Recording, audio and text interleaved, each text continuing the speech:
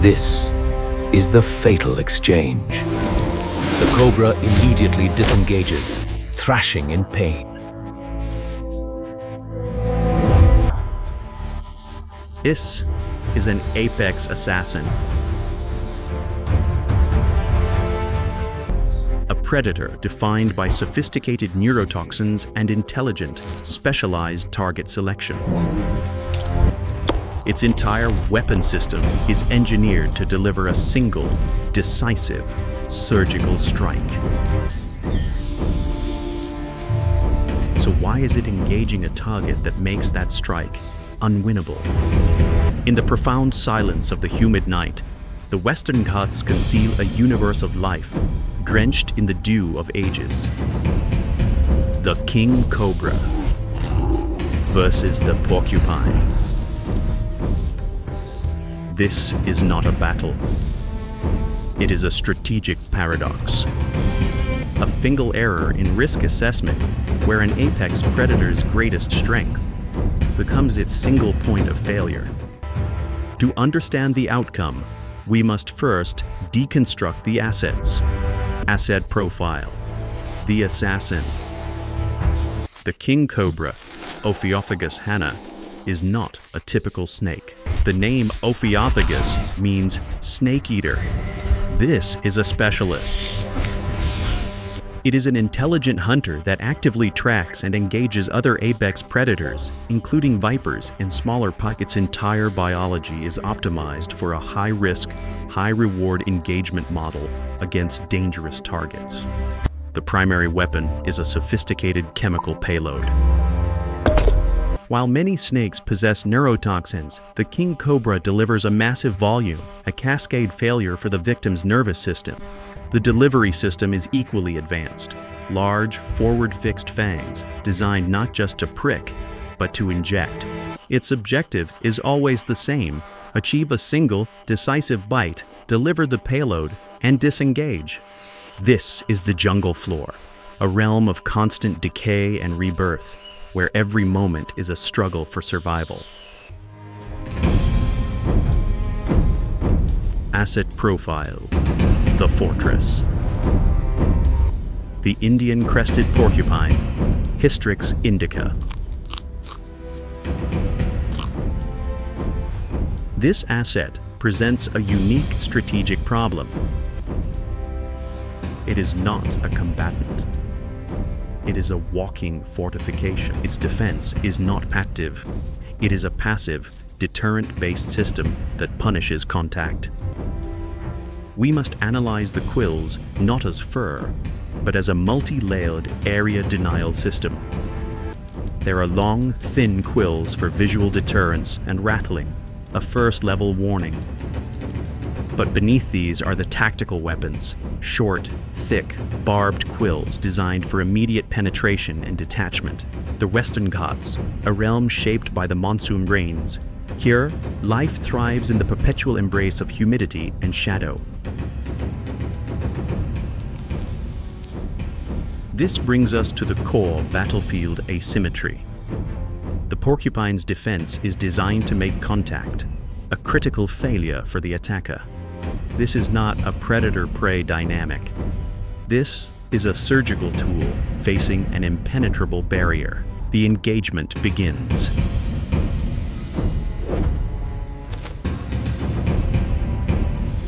We observe the cobra's initial approach, as shown on the tactical display. This is not a high-velocity blitz attack. It is a classic probe, an intelligence-gathering maneuver. The cobra is testing the porcupine's defensive posture, attempting to map its vulnerabilities. It circles the target, its hood flared, a standard threat display. The objective of this display is to control the opponent's behavior, to intimidate it into a mistake. That the porcupine's response is immediate and 100% defensive. It pivots, keeping its rear a dense matrix of quills oriented toward the threat. As we are illustrating here, this creates a 360-degree area of denial. Every angle of attack is a kill zone for the attacker. The cobra has no viable entry point. The head and underbelly are completely masked. The rattling of the long, hollow quills is a constant acoustic warning, a no trespass signal.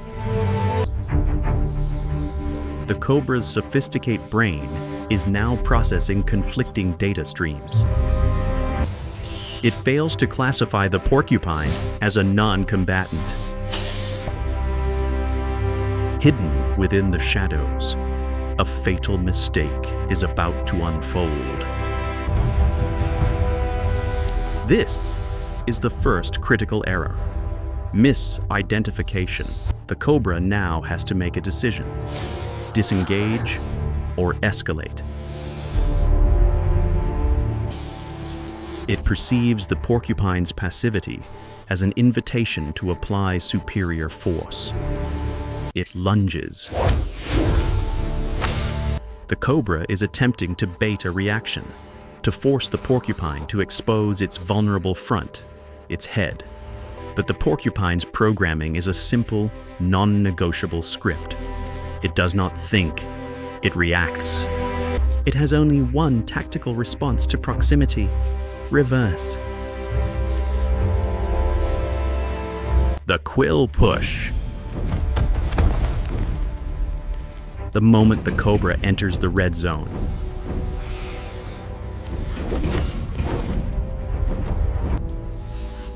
this single, simple tactic completely inverts the battlefield logic. The predator, expecting to cause a reaction, is now forced to react to a sudden, unanticipated offensive defense. The cobra rears back, surprised. Its feint was met with a disproportionate physical counter.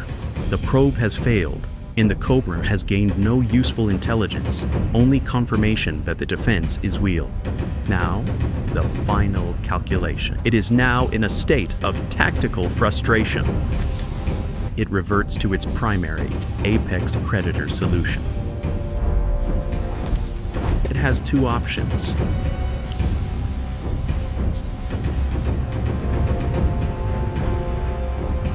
Option A, disengage. Recognize the invalid target, conserve energy, and retreat. Option B, commit. Override the failed probes and execute a full, committed, all-in strike.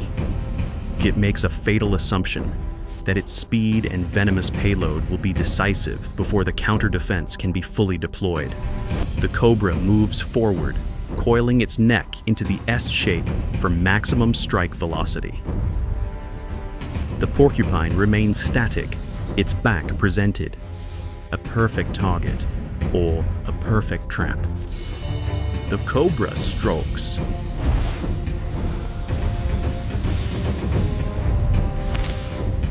It lunges, aiming for the main body mass, intending to inject its payload and immediately retract. This is the exact moment the entire engagement was building toward. The cobra executes its apex weapon system, and the porcupine's defensive system performs perfectly. The strike makes contact.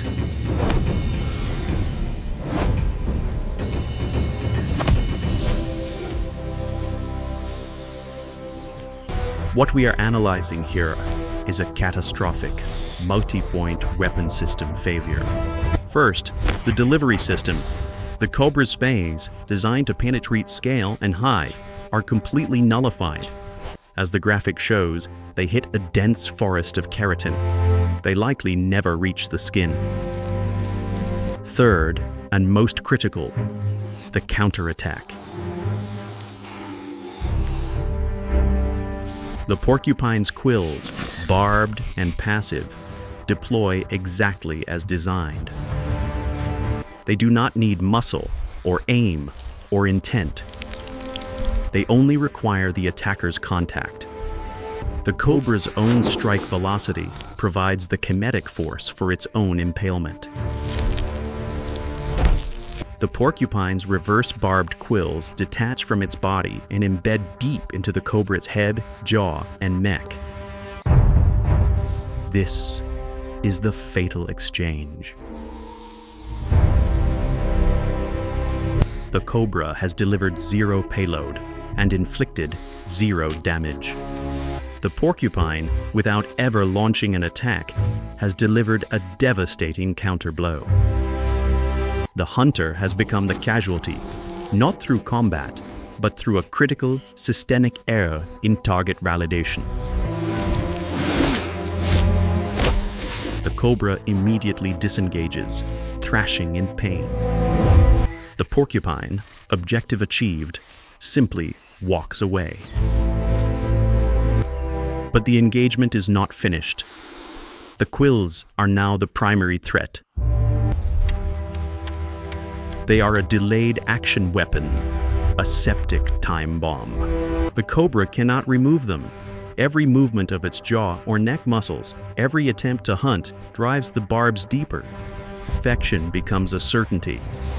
The ability to hunt, to even swallow, is compromised. It was a catastrophic intelligence failure. A failure to correctly identify the nature of the target. It processed the Porcupine's static, passive defense as a challenge to be dominated, not a trap to be avoided. The Cobra's strike is a masterpiece of chemical and biological engineering. The Porcupine's defense is a simple, mechanical system designed for one singular purpose: to deny that contact. It is a hard counter that nullifies the Cobra's entire tactical playbook. This brings us to the core strategic principle. It is a passive defense environment. The Cobra's confidence in its strike was the precise vulnerability the Porcupine's defense was engineered to exploit. The Porcupine's defense is a perfect, hard counter, a system that exploits an attacker's own force. A great migration, a relentless journey driven by instinct.